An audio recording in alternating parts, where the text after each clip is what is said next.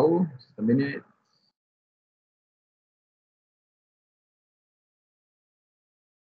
Yep, all good. Take it away, Jeremy.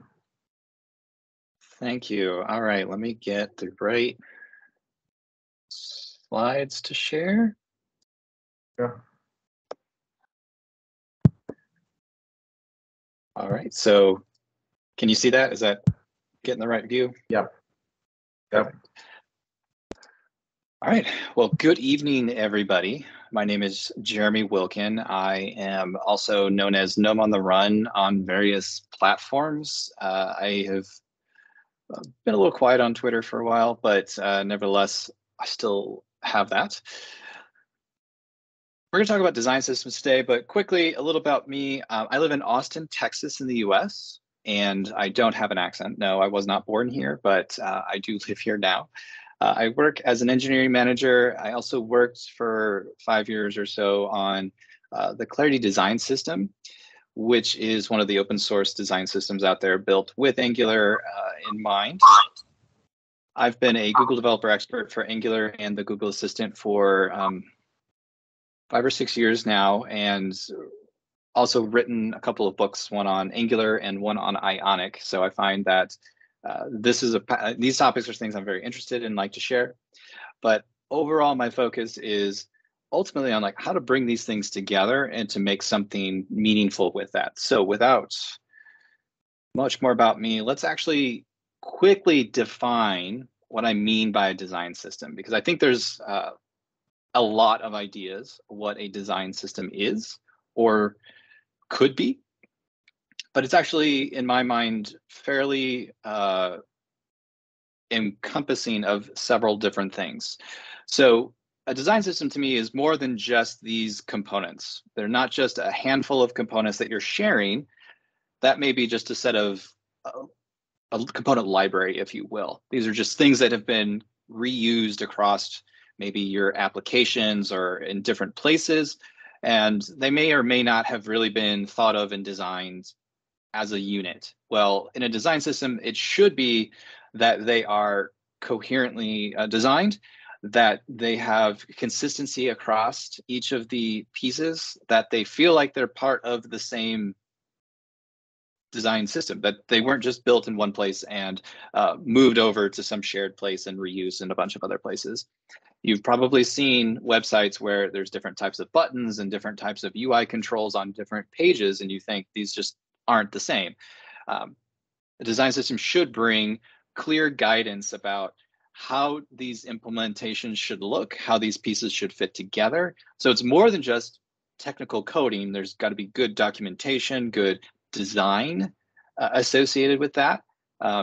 And essentially, to me, this is about common language between designers and developers, so that when someone says, we're going to talk about this component, there's a very clear understanding of what that is and what it's used for, and almost as important, what it's not used for. Because often we find ways, hey, I could use this and make it work if I just tweak everything a little bit, and it'll be perfect for this. But really, it's about trying to find ways to make it work for design and development, to talk about these things as if they're the same thing. So high level, like, well, how do you build a design system? That means you do need some design support. Some people are good at design and development, or kind of sit in the both spaces. Ideally, you do have some type of relationship with designers, whether that's if you're in a company that has officially hired designers, maybe it's other freelancers, or even just if you can find somebody who's had more exposure to design principles and ideas, that can help a lot, even if you don't have a full-time designer. Think of it as also bringing consistency for this brand, whether you're thinking of it as a brand for like a company or just brand for the application that you're building. The concept of a brand is important, where you have a look and a feel that just resonates throughout the application.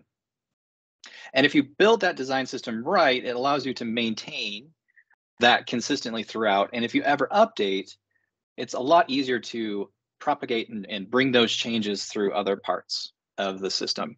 So it's great to centralize and bring those things together, but you need to be thoughtful about it. And we're going to talk a little bit about how would you start building one or bring this all together?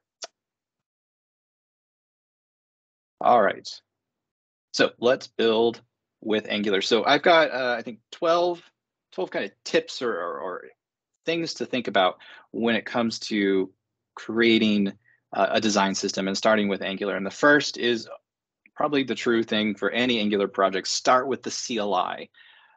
This is pretty common today. Even when I started talking about design systems, the build tooling and the things were often very different from project to project.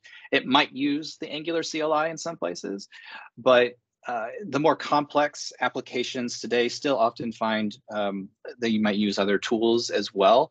But with the CLI, you just don't have to create a lot of stuff. It's supported by the Angular team. There's a lot of best practices that come right out of the box.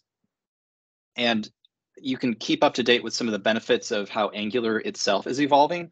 For example, over time, Angular has changed the way that it's shipping bundled code in between libraries because of, particularly because of the Ivy rendering engine, and it's trying to find a way to bring compatibility between different versions of Angular, but also bring the improvements forward so that if you're using a newer version of the library that has the latest Angular CLI as part of the build tooling, then people will get some of the benefits for optimizations and so forth. So it's best to stay up to date and to use the CLI, because most of those things are kind of hidden from you and abstracted away. So it's really helpful. So this, you've probably seen these commands, but if you want to do it, this is the simple set of commands that would allow you to do this. So you first install the CLI with the first line, create a new project, but then ng generate library, and then you give it a name. You know, it might be my system. Come up with a better name. That's not a great name, and then you just build it like you would any other part of the CLI. Ng build -- prod with the name my system. Or you can then also publish it if you happen to want to publish it into NPM, or maybe you have another way of distributing it. There's ways that you can take that output and share that. So using the CLI is really helpful. There's some configuration and things that the CLI helps with to help link libraries and where you consume them. So make sure you're up to date. Sometimes that has changed somewhat over time, how libraries may need to be linked into a project if you did this a while ago. So keep that in mind. But oops, sorry, I on the wrong screen. Do utilize the CLI because it will make your life significantly easier. Next, this is an important thing, and kind of the overarching thing about most of this is that you're going to want to think through and define your plan ahead of time before you just go off and start throwing stuff together and making a shared library or something. So what can happen in many cases is when you're building a design system, you start with, well, what are we using in multiple places? Where do I see duplication? So you go off and you find, okay, we've got a button here and a button there. Let's just use one of them. And then you say, oh, we've got a modal here and a modal there. They're different. Let's just use one of them. So you start to pull them out and put them in a bucket that you call your design system. But that button and that modal maybe aren't even thought through as far as how are they designed, how are they consistent, how are they inconsistent.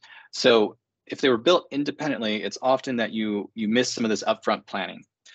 Don't forget to do that. Step back and take care of that. So the first step, I think, is defining an API style. This is taking a look at how Clarity defines an API. And so everything is passed through here as bindings. Some people will want you to create different ways of constructing your API. For example, we're in this users per page block here, we're expecting that the application will give us the text here. We don't, in this case, want to automatically write that out for them, because then there's something like the translation becomes a problem if you have to translate inside of your own components. And then we also have cases where we're binding to, in the pound pagination here, and that gives us access to properties, to values on that component, so we can get what's the current page or number of items, how many total items are there. So we've come up with some of these consistent rules, and if you look at different components, you'll see there's other things like CLR prefix. We use fairly descriptive terms, so there's no collisions. The component names themselves are also prefixed very clearly, and you see a lot of consistency across.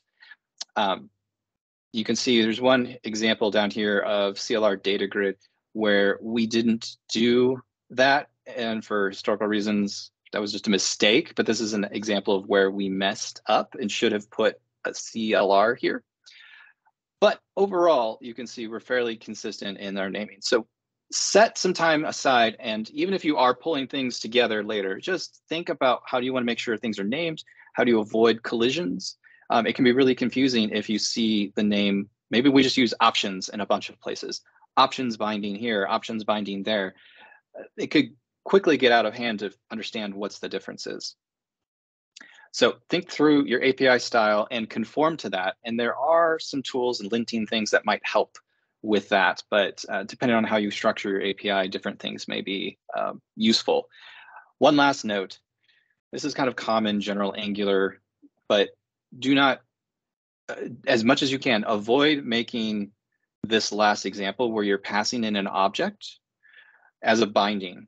Like large objects to configure something, there may be some cases like charts where that may be necessary from time to time, but I recommend avoiding that because it really makes the surface area difficult to work with, and as well as it makes it really hard to manage all of these things. It's easy to implement because you're just taking one object and then it configures everything, but it can also make things really complicated because now you're in control of this huge object that could have anything inside of it. And it's harder to control, it's harder to validate every single piece. And also the type checking and various values that you can get through Angular, like this one here, clear DG page size, Angular knows that this needs to be a number. So it would throw an error if you didn't pass a valid number. But in an object, it's very loose and free form, and stricter type checking may be able to catch some of that, but it's just a lot more difficult and complicated, especially when properties are optional here and there. So thinking through that is really careful. Be very careful about following this pattern. In fact, avoid it at all costs if you can.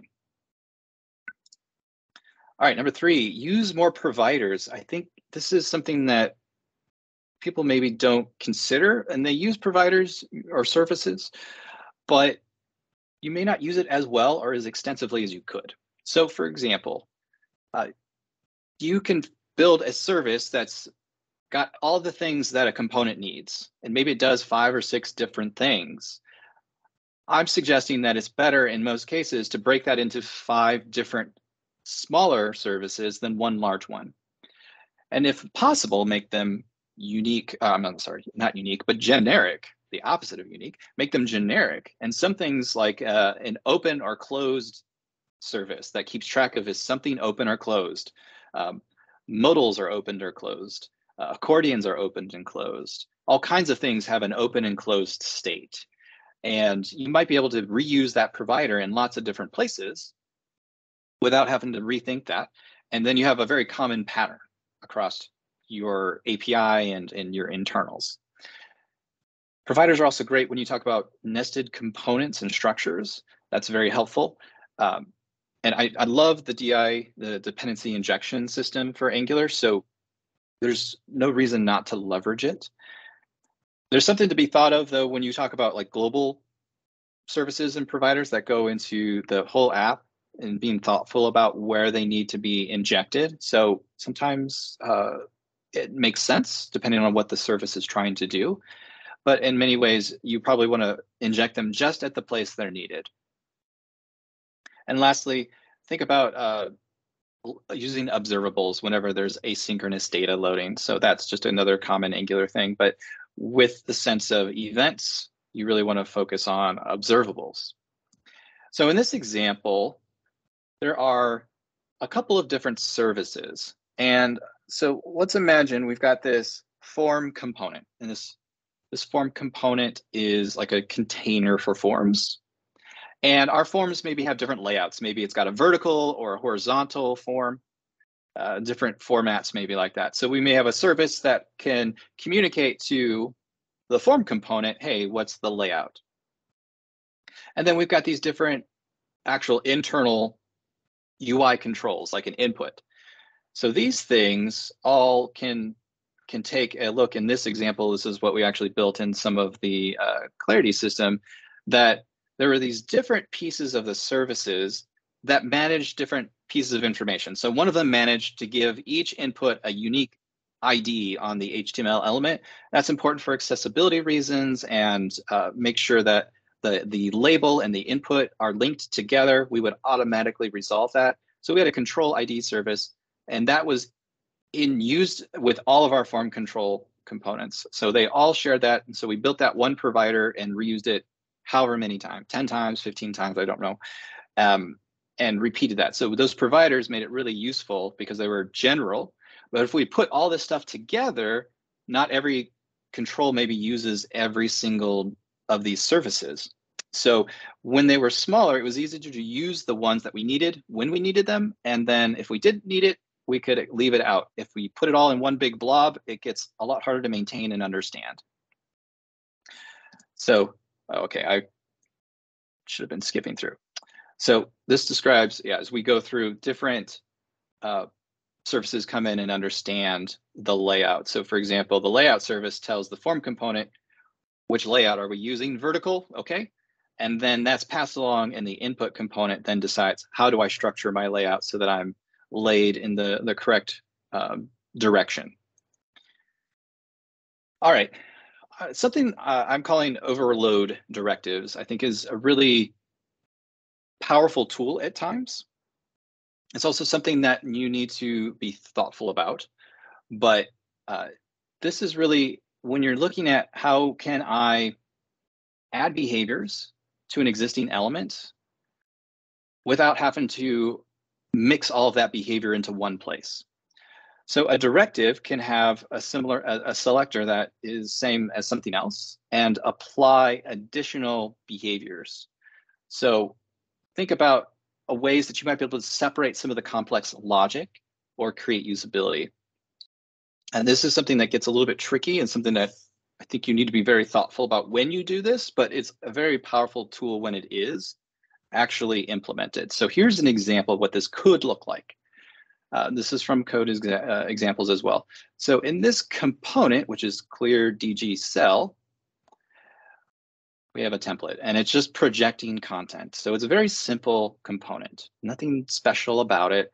I cut off the rest of the class, but it does very little beyond just basically showing information.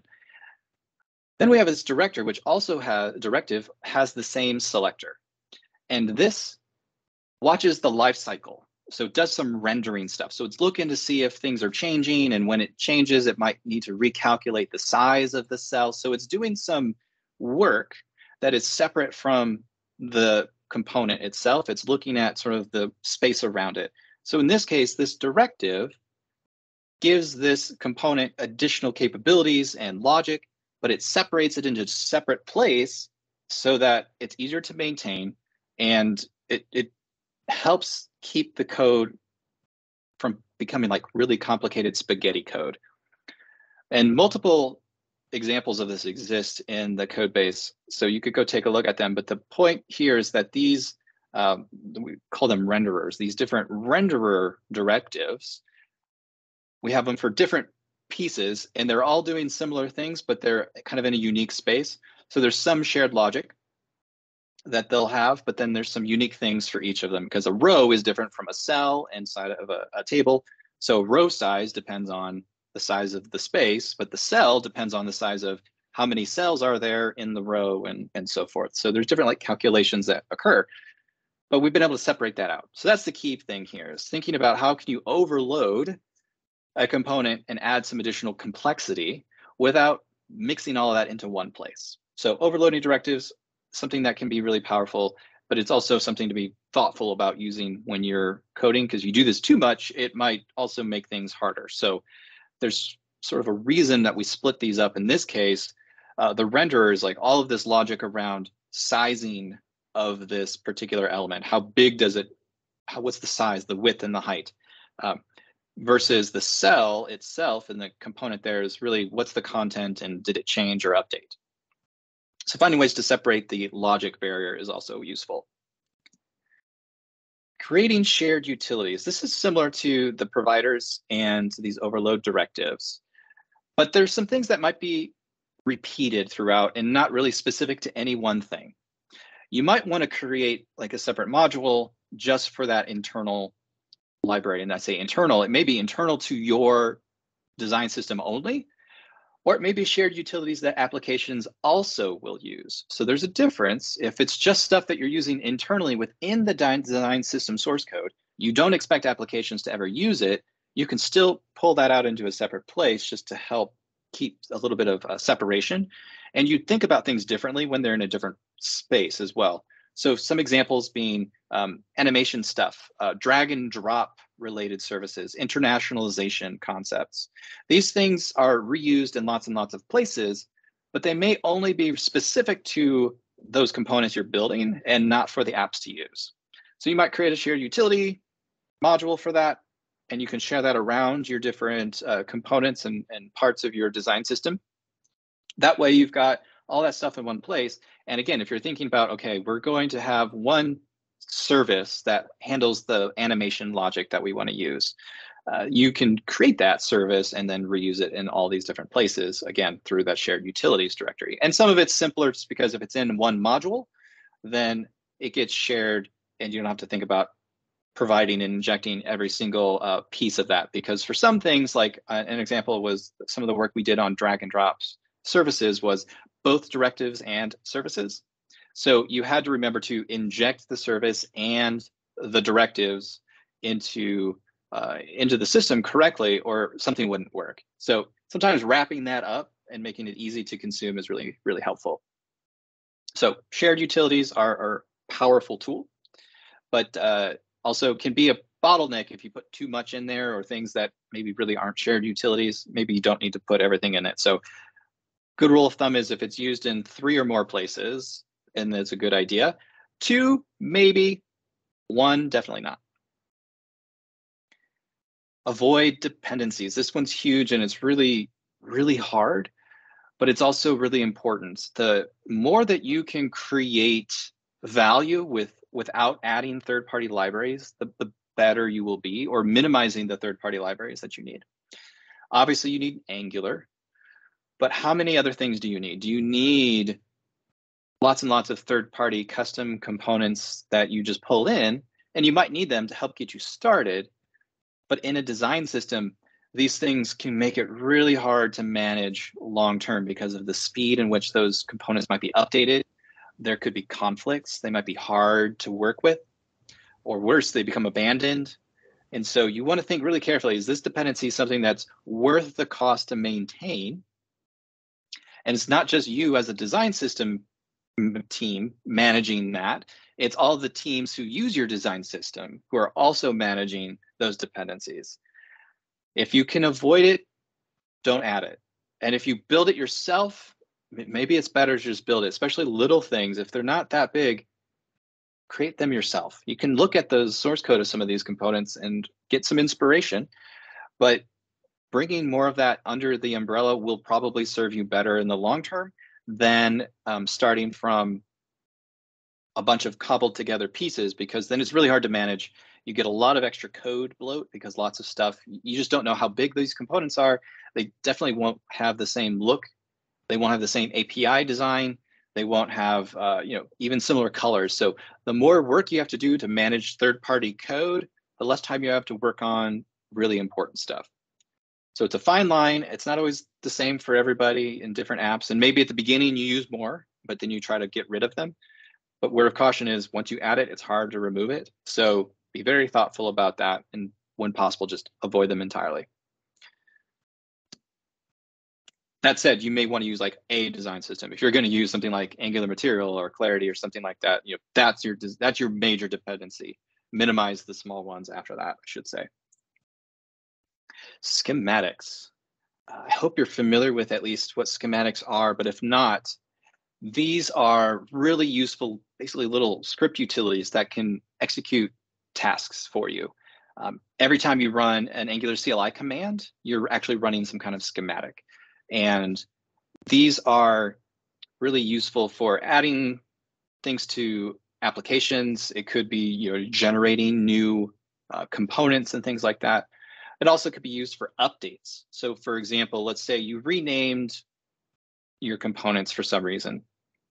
You could write a schematic that when somebody upgrades with Angular and uses the update for your component as well, that a new update script will run, and it'll help them go find all of the old names and replace them with the new ones. Something that we've done before. Or maybe it's even generic where it's trying to generate, maybe you have like an app layout that you like to use that you want to promote. So maybe you have different types of displays. So there's like a detail view, a list view.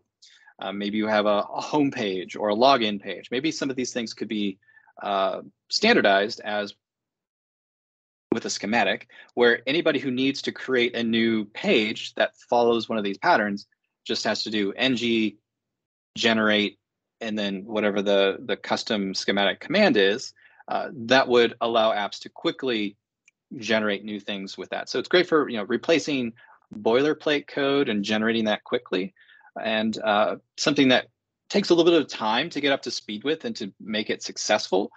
But as you scale out, if you're doing this with lots of teams or with teams that you don't even communicate with, if it's an open source project, schematics can be very powerful to help ease the transitions, get started, because you could simply say, run these 3 commands, and then you have generated a sample app that has sample data and all of your components in it.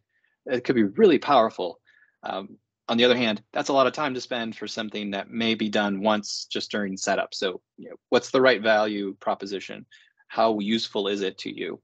But they're relatively easy. They're largely written like Node scripts, but the documentation is available on the Angular site to get started with schematics, especially the updates. I think the updates or the migration schematics are really helpful if you can, to help people stay up to date.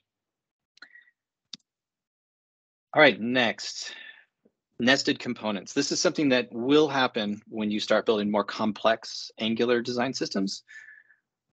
In fact, it's probably better to have a few more components than trying to make one large component that does a lot of things automatically. So for example, there's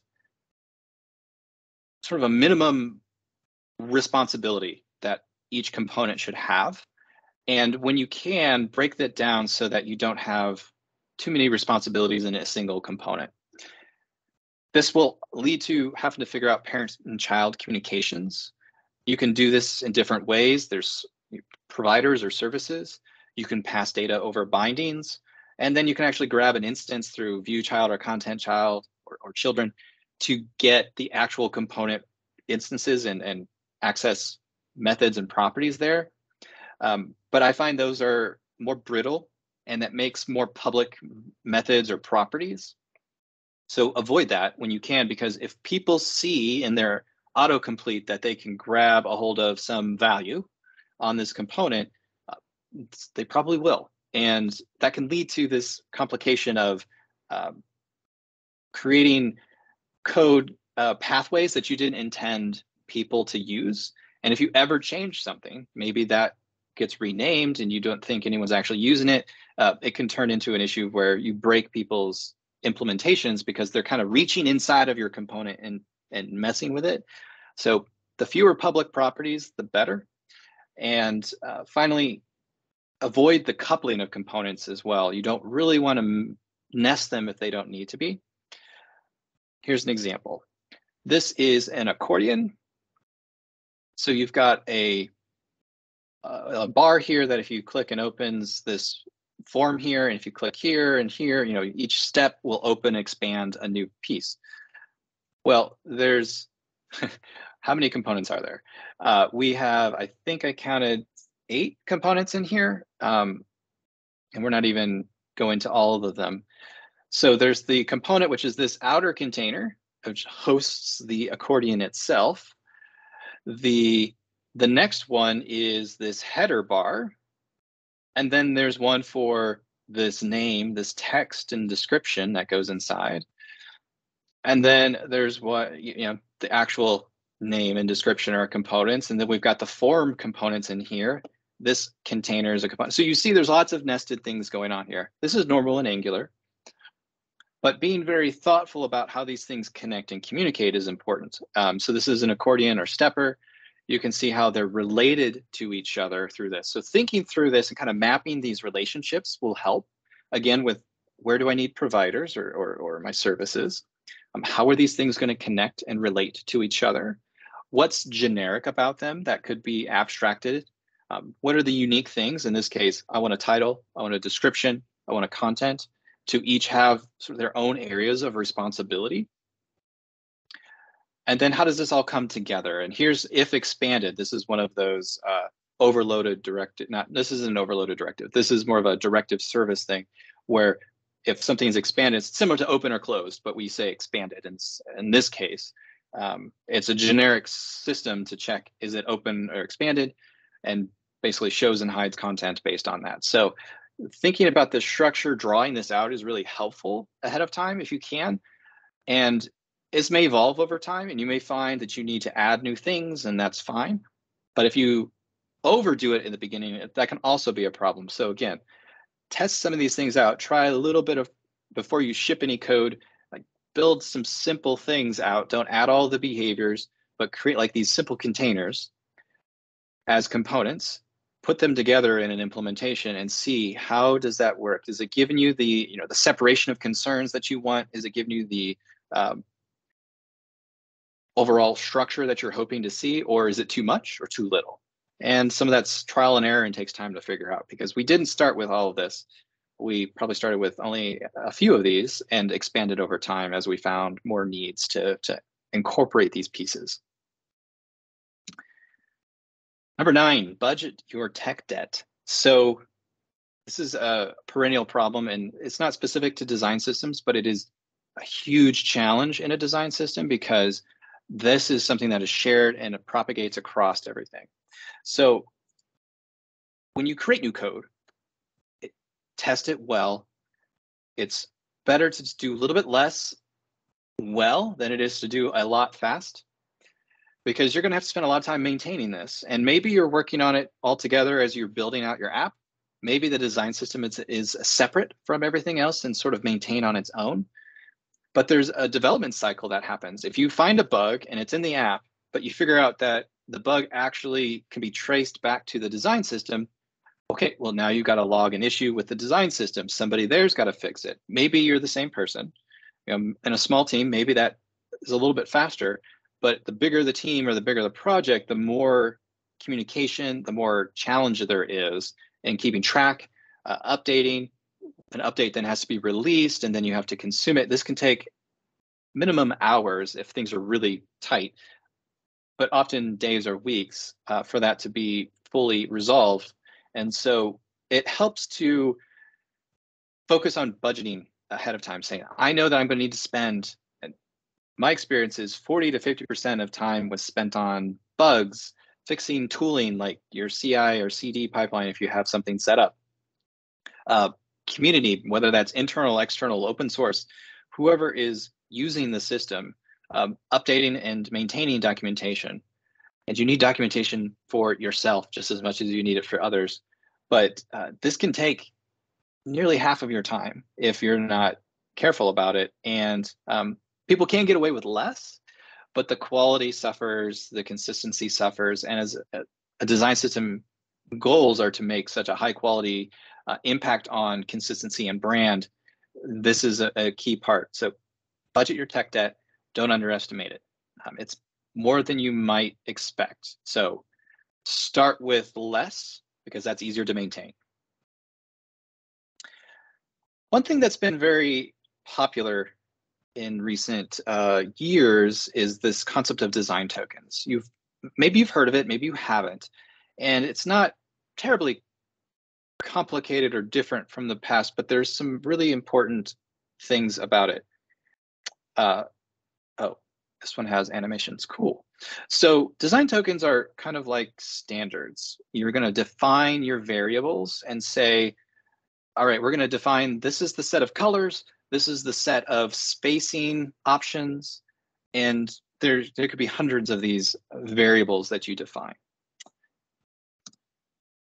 The idea is that it's sort of in an agnostic format. Maybe it's a JSON object or XML, which can then be exported into different outputs like Sass, JavaScript, maybe CSS custom properties, or even mobile formats for like iOS or Android. And that you would have a similar name and output for each of those things, so that if you're building across your different parts of your company, maybe you've got a mobile app and a website, those teams could share the same assets, the same design tokens, so you at least have some baseline consistency. So this is really powerful. This is a link if you search envisionapp.com inside design/design tokens. This is a really good overview. I don't know when they first started showing up. A couple of years ago, this term kind of came up. I think it came from Salesforce originally, but I can't remember. But more and more folks are using design tokens. And the point is that you're consistently laying out what you think of as consistent variables that need to be accessed across the app. So you're not writing color codes into your app in 1,000 places. So this might be an example of what it could look like. On the top here is sort of a sample of, here's a JSON object.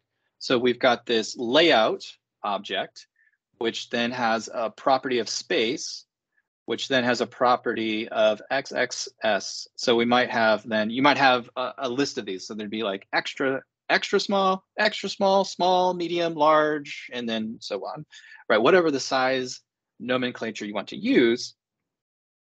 But then we would specify in this case that it's a token size of 2. And 2 in this case is 2 units of measurement. And in web, that would output as 2 pixels, or 2 could be PT? There's different values that are equated across, iOS or Android. They don't necessarily use pixels, but so this is a little helper utility to like translate 2 into the different types of units depending on what your target is. But in this case, we're looking at some CSS. So this would convert this object and use the naming, like this structured long form name. So this is a CSS custom property of token layout space extra small, and that equals 2 pixels. So think about this being far more complicated. You could have sets of colors. You could have like a blue swatches and green swatches and dozens of swatches. You could have spacing. You could have typography choices. Maybe there's 3 or 4 font choices. These all could be set up as design tokens so that these different projects all use it the same way. What's really powerful is if apps also use this, not just the design system, but if apps use this, then if you ever come in and change, let's say, the color scheme of the app, maybe you have like a set of colors that are like your primary, secondary, and tertiary. Well, if you ever tweak the colors for any reasons, if apps are using the same custom properties, the same CSS values that you are, because they're leveraging your tokens, then as soon as they update the library, your code has been updated, their code is updated, everybody's using the same thing. So this is a really powerful medium, but it can be challenging in the long run to get it started, because you've probably got a lot of these values strewn throughout the system, throughout your code base and whatnot. So it takes some time to go in and search them all out, pull them out, put them into this design token system. So again, plan ahead. The more you can do this ahead of time, the easier it will be down the road. There's some systems out there, there's some tools that help with converting from a design token to these different formats. So you can take a look at those, or you could build something that's really, you can tell it's pretty simple. Conceptually, it's very simple. You're just creating a list of these properties, depending on what file formats you need to support. All right, some things to avoid. things that you should really, really, really not do as best as you can. First, within Angular, do not touch the DOM directly, which is do not let query selector type behaviors. And if you have to do that, just don't do it. Use the renderer, use the proper methods to do that. I've seen this in Angular components where someone's like, oh, I just need to add this little attribute to the DOM element. Okay, don't do that. Use the bindings, use the renderer, use something else. That will dramatically improve the quality of the end result. It also helps avoid problems that will keep you from server-side rendering if you do anything like that, because things like document don't exist on the server. So that would probably fail on a server-side rendering system. Don't type with any, use your strict typing. So create interfaces or strictly define the different types, whether they're inputs, outputs, properties, methods, what do they accept, what do they return? Add as much as you can. And you may have to export some of your custom interfaces to help teams know what those objects are. And that's really helpful. So avoid any. If you're starting fresh, then don't let that ever get turned on. Like, make sure the TS config settings don't allow this, that you have to do strict typing. But if it is turned on, then it may be worth going through and trying to flip the flag in your TS config and then go through and quickly go and fix as many as you can.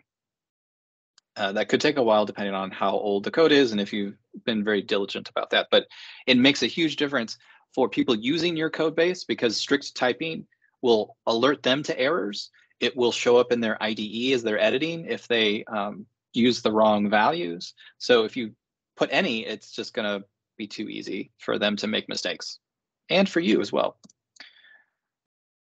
This is what I just mentioned before. Accessing any of the native element or anything that might be a native web API that isn't necessarily available in Node.js without doing a platform check will likely break server-side rendering. So just don't use it. Even some of the interfaces, if you're trying to think about it, try to use the Angular equivalents when available. I kind of mentioned this earlier, but when you're passing values as an input to something and an input binding, definitely don't pass functions, but avoid complex objects as much as possible. And if it is an object, like if it is that one example where it was standalone true, I think, or whatever the options was, make sure that if you do end up doing that, that the option or the object, I'm sorry, itself is very simple. The bigger it is, the harder it is to maintain and support, and just can get really unwieldy. Don't force apps to conform to your library. You need to be as flexible and generic as possible. What I mean here is that sometimes you expect that they'll structure things and organize things in a certain way. Maybe they'll always use it in a certain way. That will likely break down over time. So be aware that as soon as apps are using that library, that design system, they're probably going to find ways to use it that you didn't anticipate. So you probably can't even force them. But there may be ways that you try to detect and say, hey, don't do this, don't do that. That can limit their ability to customize or to get their job done as well. So you want to be thoughtful about putting limits on what people can do. You don't want them to just rip it apart and do anything, but you also want to limit what they're doing within reason. So don't put everything into one mega module. You want to separate. So if let's say you've got 10 components, but some of those components maybe have child components. So for example, like the stepper or accordion, that's maybe one module, but it has 5 or 6 sub components inside of it. Those make sense together because they're always going to be used together. But you want to put them in their own modules that way, so that tree shaking works in Angular. At least this is true today. This may get improved in just a moment. I'll share a little more about this. But if you have just one module and you throw everything in it for your design system, then that whole module was likely to be kept. It cannot tree shake at the component level, at least last I checked, which wasn't that long ago.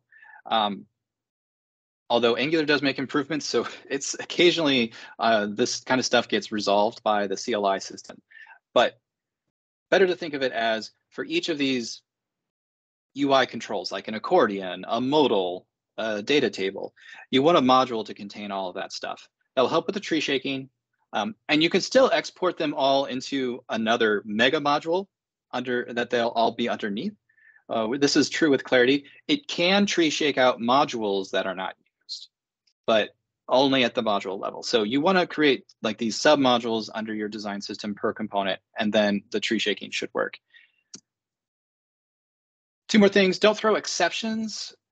Anything you do as a design system, your code is somewhere else. And if it's included in someone else's app, it's going to be really confusing if it starts throwing exceptions or doing anything that breaks the app. So you want to handle errors as gracefully as possible. It makes it easy to use, or at least less frustrating. You could put console logs or warnings when appropriate, but really avoid catastrophic changes like throwing in an exception, because you just broke their app. And maybe the bug isn't bad enough to cause other problems. Maybe it is, but you don't want the design system to be the one leading that charge. And finally, don't forget about accessibility. This is one of the challenges that can be really hard. Is all of the reasons are out there to focus on accessibility. The key point is that getting it right is hard. Good design is important. Good implementation is important. And sometimes they're not designed and developed by people talking to each other. So make sure you communicate well with the design folks, that you're talking to other people who have accessibility training or strengths to know what is going to work or what might not work. And generally, accessibility is good for all. So these are things that you should likely improve the overall quality in general. But sometimes people get really focused in on, oh, this is how I want it to work. And they don't realize that it doesn't work very well for somebody who's not using a mouse. And so that behavior actually can become a problem. So you want to think through those things and get up to speed a bit on accessibility. It takes some time to get really, really good at it, but a little bit of time can go a long ways to making improvements. And last, I only have a couple things I want to share that are trends that I see coming and coming or have already been done. So first is building components as web components. If you're not familiar with web components, this is more of a custom elements within HTML. So it's similar to Angular components, but doesn't require Angular to run these components. The benefit for this can be that you're able to execute a design system that works across different platforms. And some web components may in the future be even renderable as in more complex environments, like WebAssembly, or it might be useful in native apps.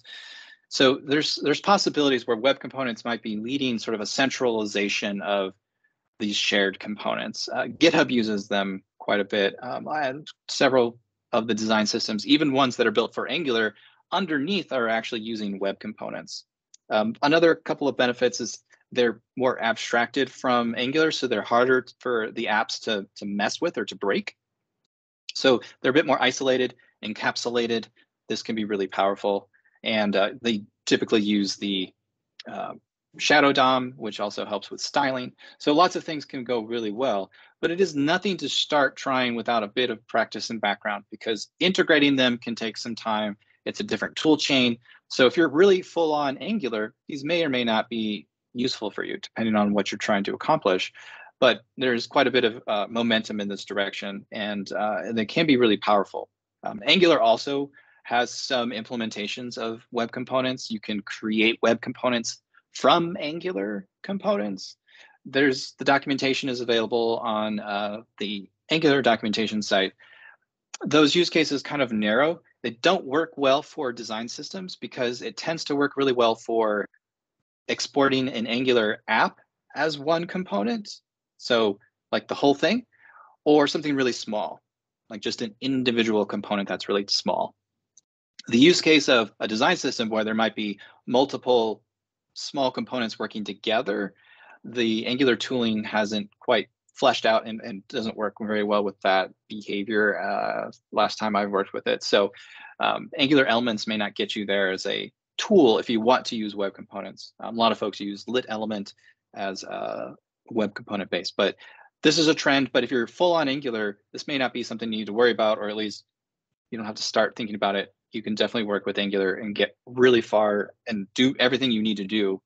But there's some benefits to going into the web component space, especially for cross-platform, or if you really need a level of separation from your applications. Next, standalone APIs. This is, if you go take a look at the Angular blog, right now it's the current top list blog post is around a new standalone API, RFC, which is request for comment.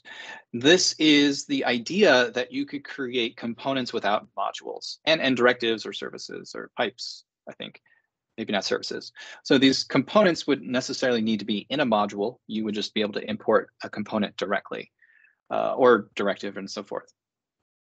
This is still in early work, I think. I don't know at what point this will be officially released and made available, but it is something to keep an eye on, that it can help reduce some of the boilerplate of the different components that you need to create and putting them in modules and exporting them that way.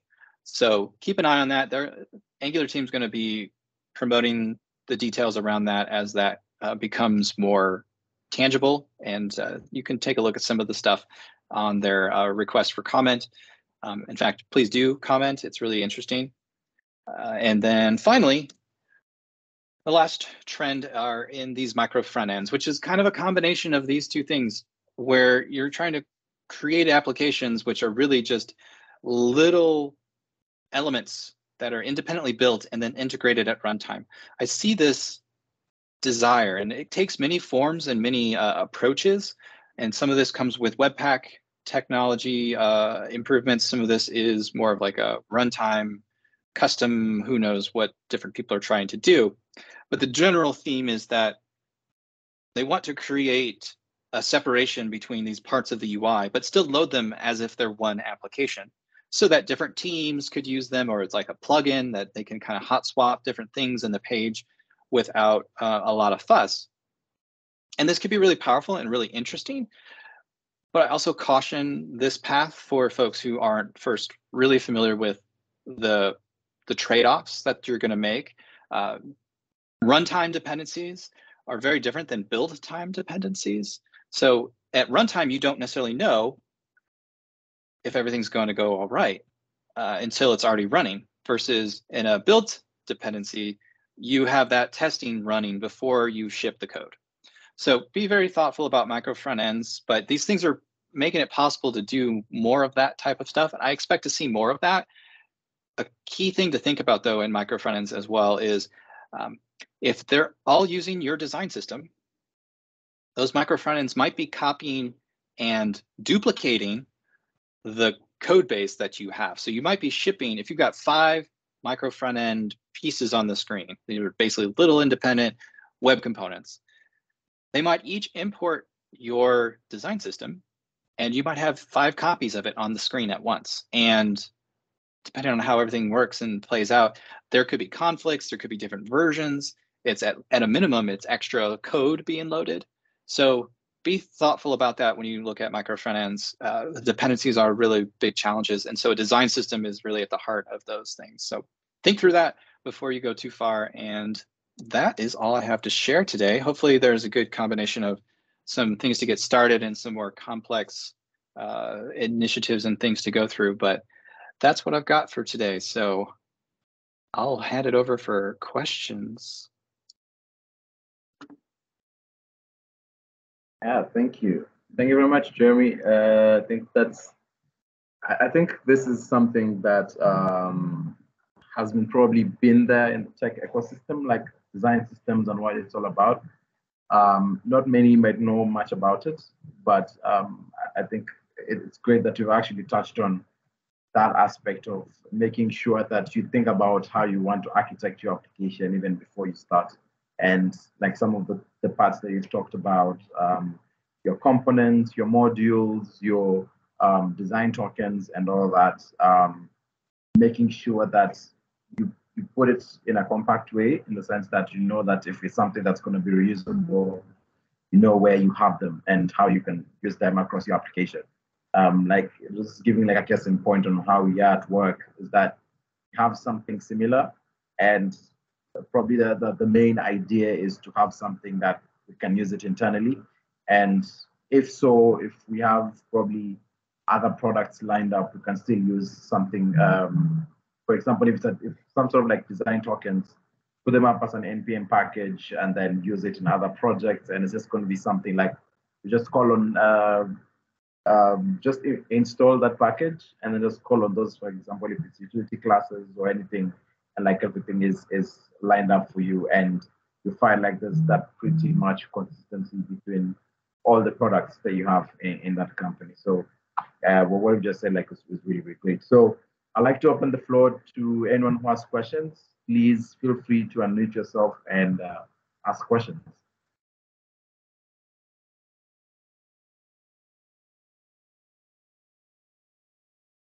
Don't be shy. Anyone? Yeah. Anyone can just ask. Probably as we wait for someone to just unmute themselves.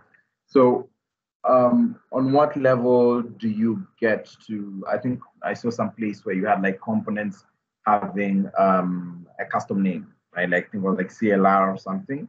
Like at what level do you get to tweak that and say that I want all my components to have this selector name? Like, do you change something in a particular file, or where exactly do you do that? So the naming of things, it's one of the hardest things in computer sciences, and that and caching, right? So when you think about the design system you create, so let's say it's my awesome library. So maybe you want to shorten that to MAL. Okay, my awesome library. So anything that you create for that library should have a unique prefix, and you may come up with slightly different styles, right, for the component name, which are usually lowercase with dashes. For the properties and methods, those maybe are camel case. That's what we did. Sometimes people use underscores. So finding ways to do that consistently, and then separate that out. When you have app components, they should have a different prefix. And anytime that you're thinking about bringing those over, you need to go in and carefully rename and bring those names together so that they are correct for the design system, which of course changes some of the code who was using it before, but they're already going to have to update a little bit anyways. So might as well incur that cost then. So I think when you have different apps, right? Let's say you have 5 apps and they're all using this one design system or this set of library code. That shared library needs to be very consistent. We had some linting tools. I have to remember what it was because it's been so long since I set it up, but some tools that would go in and configure and check, did the components have the right name? So I think we created what they called a golden file. And it's basically it's all the properties and methods of the component. We would get a list of all of those things and scan and check for that. So obviously there's some of them are like ng on init, the Angular stuff. We'd ignore that, but you want to look at all of the custom stuff that isn't there and see, does it fit my name? And that could help enforce that. So it's a test case in that way. Writing and getting some of that tooling set up can help a long ways, but it's an upfront cost.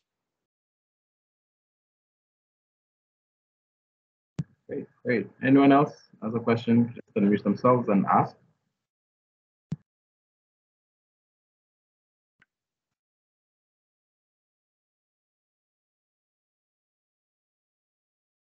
I think I saw Gilbert. Gilbert, do you have a question? I think there's a time you unmuted yourself.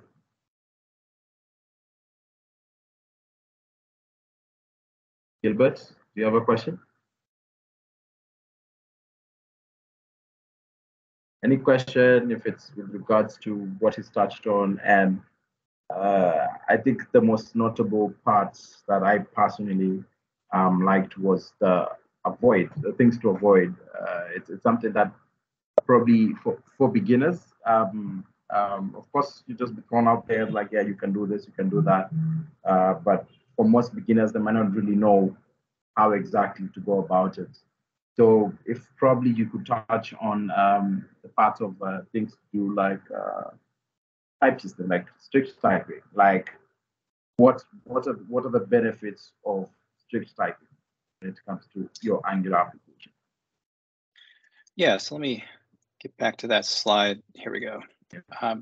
So the strict typing means that Angular, well, really TypeScript, but then Angular can understand exactly what to expect when people are using your component. A lot of times we're building our applications and we know things. We wrote it a while ago. We know, kind of remember this is how this all works. And even if you get it wrong, you can quickly figure it out because you kind of have this memory.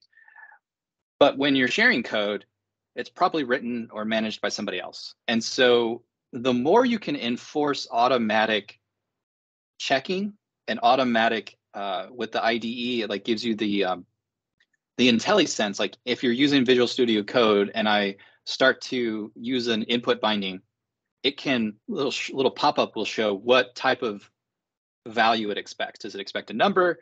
Does it expect a string? So on and so forth. That's a huge hint as a developer. That's one less thing I need to go. I don't need to go look the documentation to figure out what this is. And it sometimes can even auto-complete your like different input bindings that are available. So you're like, oh yeah. So you could start typing that prefix. It's like, all right, it's what did I say? My awesome library, MAL. So if I start typing that, it'll like shorten the list of things down to the things available to my library. So this is where it's really useful to have all that strict typing. If you can't get there right away, just start with where you can and make sure you do that from the beginning on, wherever you start. And at some point, I think we had to do this at several times as TypeScript got more strict itself. Like at beginning, TypeScript was good, but didn't have nearly as much opinions. And later on, it got much more opinionated as we updated Angular and TypeScript. So we had to go through occasionally and enhance the quality of our typing definitions. And so anytime you relax those things, it gets really hard to fix that later. So the sooner you do it, the better. But even if you can just start with sections, maybe if you can, I always recommend finding how do you find a zone to work in. So maybe you can't do it for all of your code at once. Maybe you can do it for one component at a time. Figure that out, get through all the errors that you see there. So break it up and then kind of continually make little adjustments there. That will be better than if you try to do everything all at once and then you never finish it, because by the time you're done, it's code is shifted and whatnot. So little quick wins on that stuff makes a big difference. But the strict typing, it's just huge for development, huge for like documentation. It's like self-documenting in a sense. And then also all of the build tooling can check that and tell you right away, this is not a number, please give a number, and could save you minutes to hours of debugging. Yeah, great. Because I think on a personal experience, when I started off writing in Angular applications, I remember you could just initialize like just write a variable or something and like give it. You would initialize it, but then with the updates and whatever right now with TypeScript, like you can create a variable, give it a type, but it will always give you that error like, yeah, you need to initialize it, which I think it makes someone at least think more about the application and really understand, okay, so if I have this type or this model, like how do I get to initialize it, which makes someone, I'd say makes someone a better developer for sure.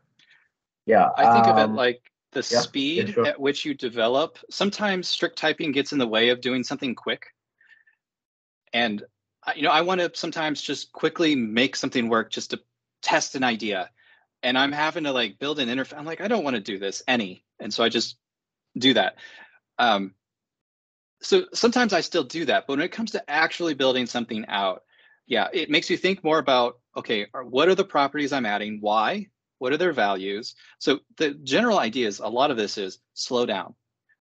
You need to stop, think through, and it's worth that upfront time to just think through and get those details right. Because once you share that code with 5 projects or however many projects, changes are 5 times harder to introduce because you might have to change it in that many places. So you lose control over the long term. So you want to avoid breaking changes. You want to minimize that impact. So the more you think of that up front, the better. That said, when you can't, that's what the schematic stuff is really helpful for, to help automatically fix stuff if you can. But then again, sometimes it takes more time to write the schematic than it does to just go in and fix the code. So you need to figure out what that looks like. But it also depends on how much you control. So internally, which is most people I think are probably thinking about this as a internal design system, or at least their own library. Still treat it like it is some sort of external, almost an open source thing, even though it may be internal. Treat it like it is, so that you think of it as its independent thing. You put more planning into it, more care, so that you minimize the frustration of keeping up to date, because that is going to be a big limiter for teams using it. If they can't update, and if they have different production cycles or deadlines or whatever, if it comes down that the design system's keeping them from updating to Angular 13 or whatever is going on, people are going to be unhappy. It's going to slow other people down, and that causes trust and communication problems and so forth. So the more you can do that up front, the better. Okay, I have one question here from one of the attendees, and it's got to do with tree shaking. And the question is more related to how, for example, you architect an application, an Angular app, and then you have a file like a shared module where you put in there anything that's shared across the application, whether it's a debt picker, whether it's a reactive forms module, generally anything that's being shared that could be put in there. Like, what are the pros and cons of having such a file? Like, will it affect your app's performance, or is it better when it comes to the app's, I don't know, ways of doing things? Yeah, so first off, think about those shared things as a collection of shared things, not as a big blob of stuff that you're going to share everything, but think of it as a bucket. And inside of that bucket, you're actually going to have lots of smaller buckets. So what I think is going to help most with tree shaking is think of those logical units. Which of these groups are things that make sense together? So for example, in a design system, you're going to have, let's say you have 20 UI controls. Okay, you've got a button, you've got an accordion, you've got et cetera, et cetera. Each of those is probably a module that you want to separate from the rest of the shared stuff. And then you can create a shared library module that just imports all of those smaller buckets.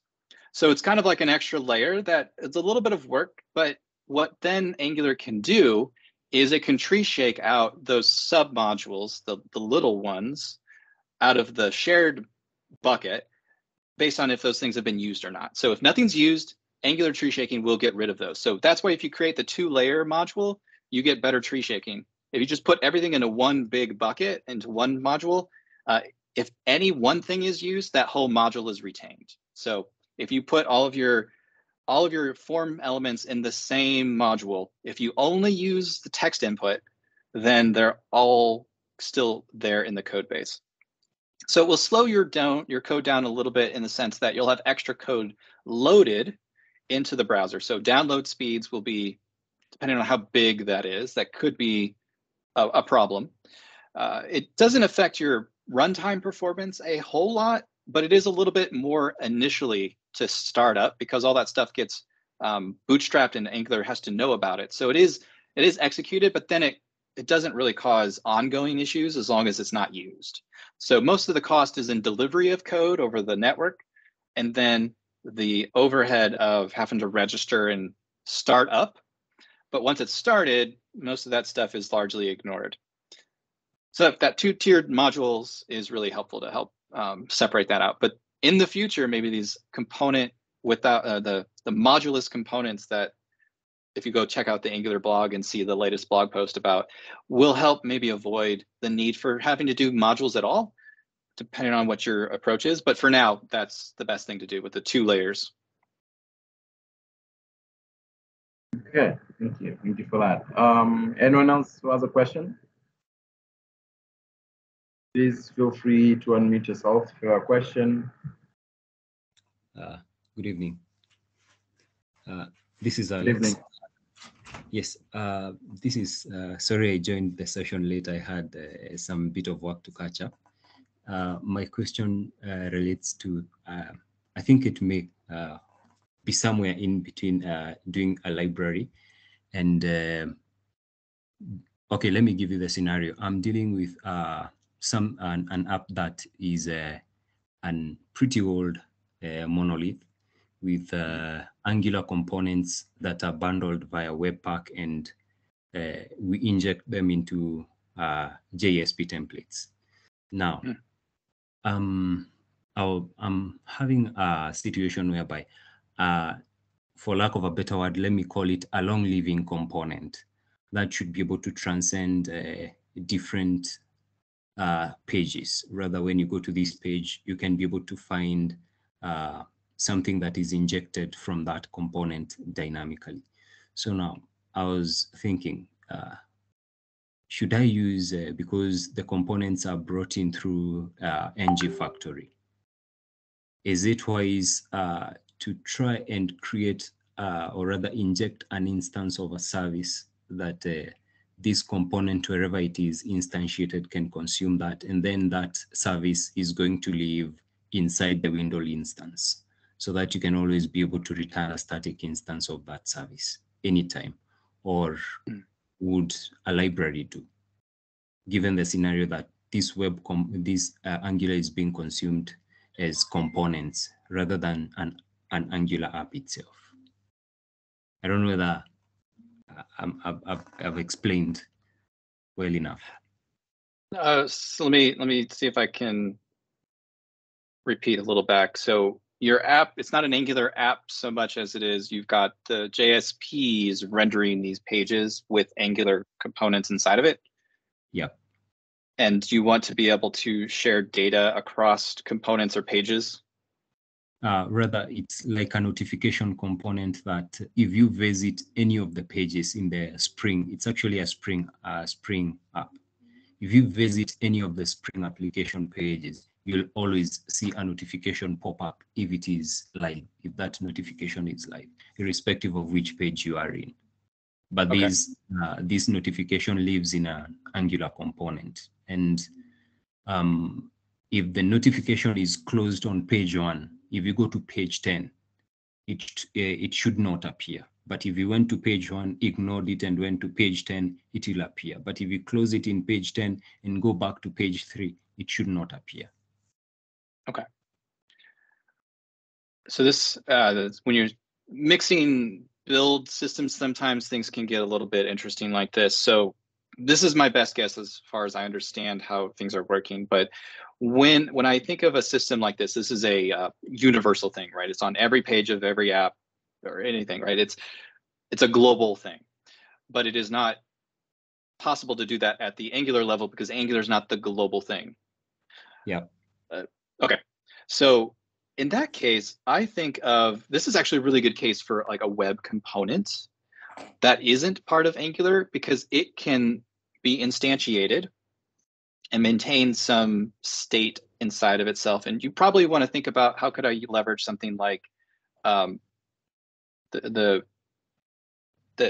database in the browsers or caching there? What can you do to store some of that information? So even if that component's re-rendered on different pages, it can first check, hey, was I rendered before and what did I have? And if not, go pull information from the back end when it needs it. So it might be that in this case, if it's something that is truly universal across different pages, you might consider either like an Angular element or a custom element that sits outside. And even if you don't, if you still had the notification component and it's on, all 10 pages, let's just imagine 10 pages. Most of that is going to be caching. Can you check the cache and store it somewhere in the browser so that you keep that in memory? And even if that component's rebooted at any point, it should check that first. And in the background, double check with the service to say, hey, is there anything new since 10 minutes ago? All right. That's generally how I would approach that type of a problem. And so, yeah, how do you set up the components? And I think you have a few options there, but really that caching layer is going to be the essential thing. All right. Yeah, so yeah, I think I'll explore the local storage option and see how I can be able to implement that. I love local storage, or IndexedDB can also be great if there's lots of records that you want to store as a mini database, but yeah, also keeping it simple is good. Yeah. All right, thank you. My pleasure. Thank you, Alex. Anyone else has a question before we close up?